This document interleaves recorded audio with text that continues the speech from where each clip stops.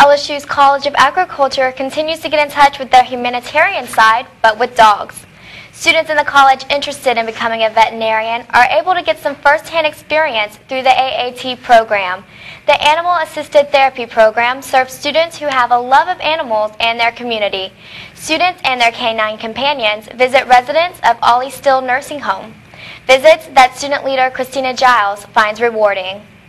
It seems to make the people at the nursing home really happy when we visit them, and they seem really enthusiastic when they see us or when we talk to them or when they play with the dogs.